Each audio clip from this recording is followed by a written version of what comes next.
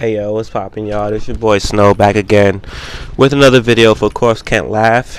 And basically this is a Socom video. I'm just gonna go on it real quick, and starting at the top, let me say, shout out to Zipper, shout out to Slant 6. It's been real. And hopefully that if there is a Socom 5, or that you guys can collaborate, or even if there's a confrontation 2, I hope you guys have seen the little feedback, the little community videos, about this game. And I hope Slant 6 has been keeping all the notes on confrontation. And I just hope that you guys keep all that in concern and keep your innovative ideas and find that perfect combination to give us back the hardcore fans of the game that we've come to love. Is, I guess now there's no more hardcore shooters, so I guess you could say cult classics, cult fans or whatever. And I don't want to be a bitch about the game. I don't want to be anything. There were some things both in confrontation and in Socom 4 that I really appreciate you guys doing and working out. And the theories, you got to take a chance. But the one thing that I just wasn't too cool about, maybe the biggest thing, was the switch over in controls and the loss of our tradition of game modes. And I don't mind you. I thought when we was playing the beta that you're trying to show us 4 new game modes, and then they were going to be in addition to what we do already, and to bring in the new fans and get them comfortable with that, and get us comfortable to the new system, the old fans comfortable with the new way we're going to play, and give us new modes, because anyone that's a fan of any series can appreciate new modes being added in. And for the most part, I think they were cool, but then you got the fans who've been here forever and who were jumping up and down at your E3 announcements and everything, that we wanted demo, we wanted breach. The hostages was, people play hostages, people play escort, and that's just some of the things that we missed. Now, yeah, someone's gonna probably say that, well, Snow, they did bring demolition out, but yeah, we had to pay for it, unless you bought the copy new about months away after the game had been dropped to $40. Now, if you're like me, you bought the super package, which was the Socom pre-ordered with the gun and the PlayStation Move. So I paid like $150, and now you're telling me I had to pay more money for the demolition, which is something that should have been standard. If anything, demolition should have been turned on, and when the announcement was made, demolition should have been turned on for all the original boards, and then for the new maps, we would have had to pay for that. That to me, that was fair, with the same deal that you gave for the new players, but except for you just give us demolition mode free, and then we would have to pay for that, because I understand you needed to get something to get more players into the game. And from this gameplay you see me playing right now, I am a veteran, and when I mean veteran, I mean I've been playing since the first one, and I'm one of those rare Socom fans that play both the single player and the campaign. In all iterations of this game where the campaign was visible, I do not go online until I finish the campaign. And that was the case with Socom 4 as well. I do appreciate you guys putting a more emotional attachment into the story, into the single player. And I could say, forget about what the critics said and what the drones say. I really enjoyed it. There were some places where it could be improved, but that's the whole point of having a game and getting feedback for the next year. You can improve upon the story for the following year if there's a next one.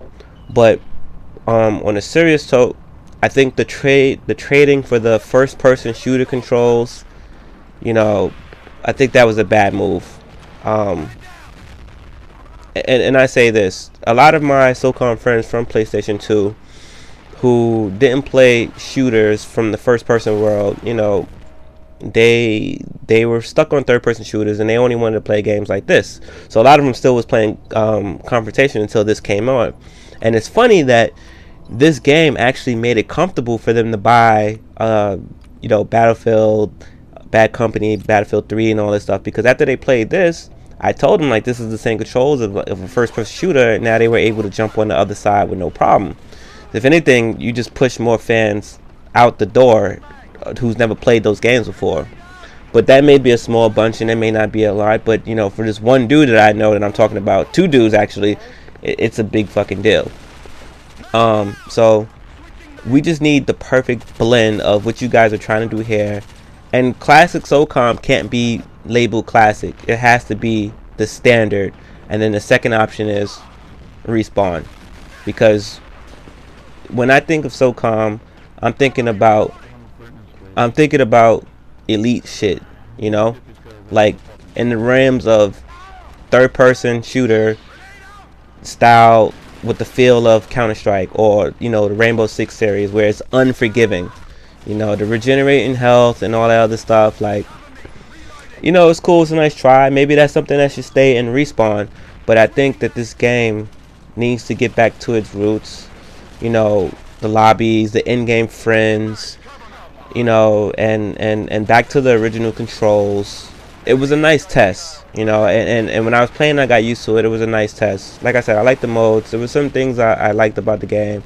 I don't play it anymore. I can't believe that I don't play this game. Like, I stopped playing it. And Confrontation, I played Confrontation way longer than I played this. And people were beefing about Confrontation. I told people that Confrontation was probably the last Socom game, as far as the look and feel of what someone who's been playing this for quite a while is used to. And because I knew there was going to be some changes that needed to be made for the game, and they were made, and this is the result. So also I want to give a shout out to Suck My Turban and Luke and Luke, as I call him. I might have chomped his name. So Luke and Turban, I want to give a shout out to them. Those guys are, they're vets or whatever, and they're the hardcore vets. They're way more hardcore veteran than me. Again, I was the person, that played both. And when I played online, we went to Respawn rooms just to warm up if we haven't played in a while, and then we would leave and go into the regular rooms, which was, you only live once type shit. And I miss that. I can't front. Like, I've contemplated loading up my PS2. I've kept my PS2 in case I wasn't gonna like Confrontation or the next one that would come out after that. And but the glitchers are all over that, so I don't play it either. And it's sad when you play a game like Binary Domain, and you're looking at Spec Ops: The Line, and you're looking at Ghost Recon games. The Ghost Recon, has always been the rival if you was a PlayStation head, and and you're talking to your Xbox friends, and we're talking about third-person shooters. Ghost Recon was the only thing being compared to, and us PlayStation people, unless you had both systems, we didn't play Ghost Recon. So conversations used to be endless about defending that. But we just trying to. I want to restore the feeling. I like being in that cookie class where only cookies could be in it, or the Respawn rooms should have the rank rooms, should have the rooms that you try to implement, which is like the other games where it's the lobbies. But I also think that, part of what made Socom, what it was, is where we were able to control our matches and set some settings on it that, could make the game fair in case, we had to wait in between patches for the next fix or for the next whatever, or we could have an official clan battle. And whether it was, stat worthy of Socom itself, it was more of a pride thing between the players itself. So it was a community within a community. And I know people complain all over about this game, and I don't want this to be a complaint video. This is really just like, giving some props to where it's due. Appreciate what you guys were trying to do, but as a fan of both the single player and the cam player, and I just think that it's really needed to make the perfect blend between this and what we know as Socom to be. And pound Socom Unite. Again, shout out to Suck My Turban and Luke and everyone else that plays this game. And shout out to the people who still playing this game. I got nothing against y'all. You know, I need my arc back for throwing grenades, you know? I don't want down the sight. I don't want to aim down the sight. You know? But I just need some of that old feeling with some of this new stuff that you guys are trying to implement. And I think we'll be alright for the next Socom. Confrontation 2 was not that... Confrontation, sorry, was not that bad. But, you know, it lacked some things. Those things just needed to be fixed, and we needed a campaign. Because I was kind of pissed that I didn't have a campaign. But, you know, I figured if a better one's going to come after, I'd be okay with that. And, you know, a campaign came, and it was a good campaign. But, you know, I still felt a little short-sighted on the overall package, especially when demolition wasn't added to the package. So I don't know. Anyway, this is your boy Snow Nasty, representing Corpse Can't Laugh, and this was my gameplay rant, or, you know, shout out. So anyway, holla at me. 1.